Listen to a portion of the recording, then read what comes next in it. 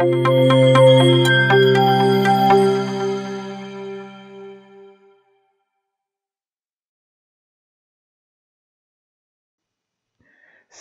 you sculpt a model inside ZBrush and then you want to animate it.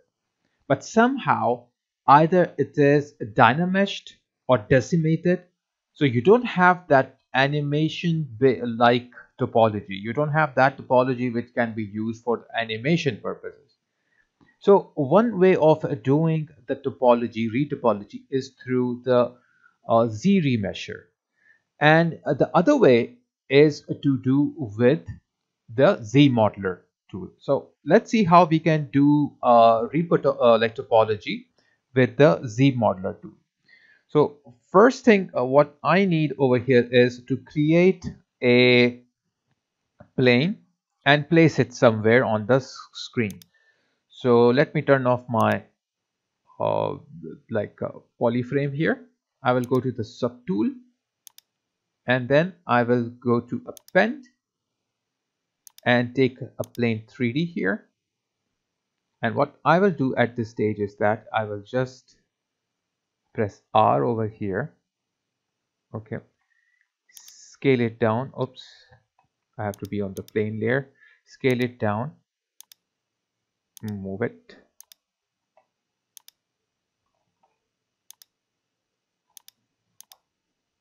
and then scale it down a bit more.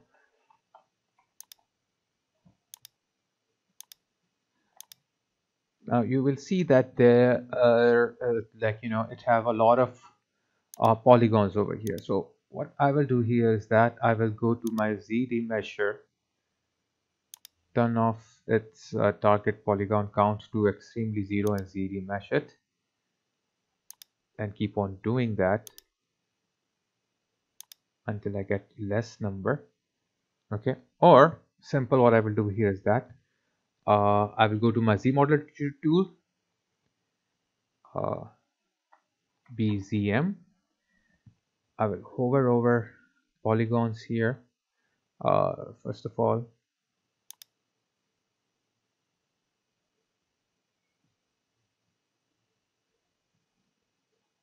I will select all of this and spacebar, and then Q mesh is there already. So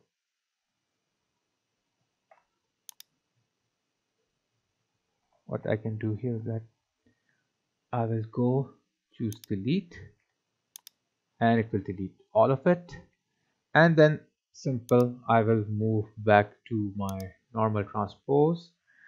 Okay, with this one I will try to move this to the center by pressing the shift key here,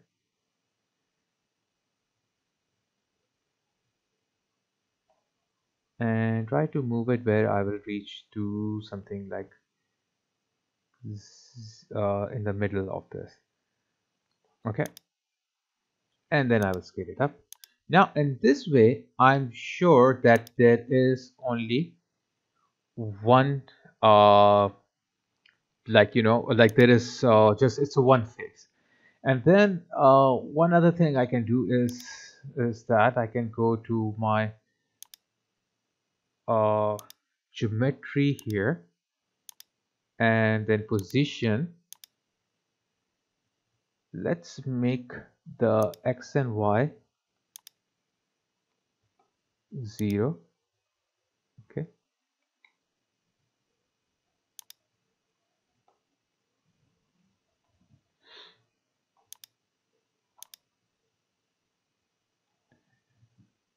and also Z is, let's see. Okay, now for a moment I will just turn off this to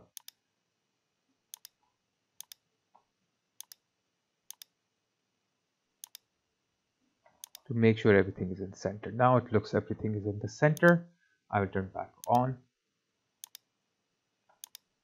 Now I will go back to my ZModeler tool, BZM. Now one thing I need to do at this stage is that I will divide this into uh 2. Okay, so I will just go to like edge. Okay, insert single. Okay, that's fine, and it should be in the center, I think. Or you know what, the best thing is just go to the polygon action, and then what I can do here is that I can just start working on it. Let's do that. Okay, because I don't want to make it complicated for you. So we have this here. Now what I need to turn on this right now is that I have to go to my geometry here, dynamic subdivision here, turn this on. Okay, smoothness, I don't want anything here, just thickness a bit I will give it, so that I can see from both sides. That's all I want, because this thickness is a fake thickness. It's not like something just like that. Now I will go to my face and set it to do nothing. I will go to my edge, and the edge I will go to extrude, and in the extrude I will keep this one here, the edge loop, and after that I will go over here now, snap to surface. Now what it will do is that if I will take any one of my edge here, it will snap to surface just like this. Okay, so as you can see, if I move, it snaps. Let me undo that because I have to do some other stuff. So I will go to the point. In the point, I will choose brush by radius. Okay, move brush by radius, and again snap to surface. So I can take this and then I can snap it to the surface.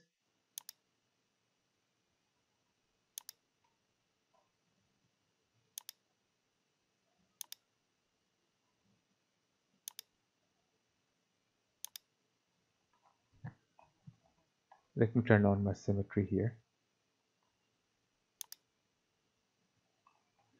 Okay, let me do one thing. Let me move this one and set it up, because this is not set up. I just want to set it up to the nose,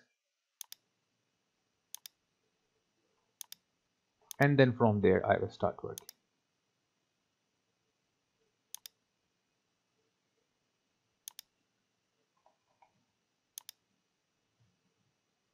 Okay, now BZM.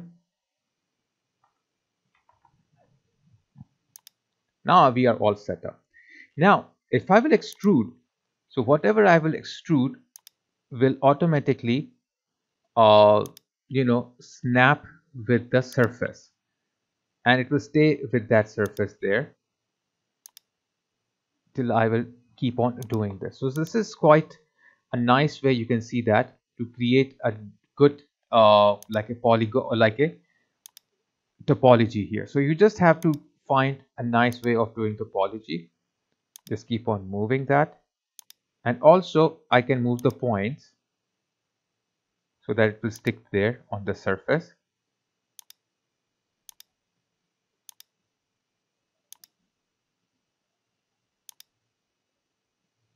Okay, if you want more thickness, you can give it more thickness so you can see the result.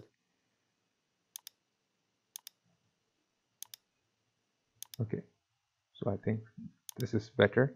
Now if I keep on moving, just notice it is sticking to the surface. Okay, and what it's doing is that it is just extruding, and at the same time what it is doing is that if I extrude this point, if I go over there, okay, and you can see there is a gap, but if I move closer to the point, it will snap and it will weld directly. So very good way of doing this. And then you can keep on going. I'm not doing a good topology here, just I'm showing you the example. So this is how you can move it around and create your own topology the way you want it inside the ZBrush very quickly. So points you can move, You can snap the points, it will weld together, and so many other things you can do with it. Now, sometimes what happens, suppose I want to create a long strip over here, like, just like this. And when I do that, it does not give me a lot of points here. It gives me just few points. So like few edges. It's like single one long strip. It's not giving me like uh, edges in between. So for that purpose, what I can do here is that I can just go to my uh, edge, okay, and then I can go to the row size here, and number of row size I can just like increase this number of rows. I will just go to the number of rows, and it's 5. So if I will make now, so you can see that it's making 5 polygons very quickly. If I go here, 5. So if I want to change, go back here, single row. Now I will make a single row, and as soon I will go to these points, it snaps and weld.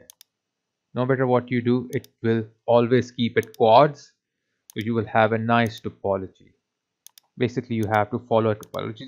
Just right now I'm just demonstrating, I'm not creating something like really good here. Okay,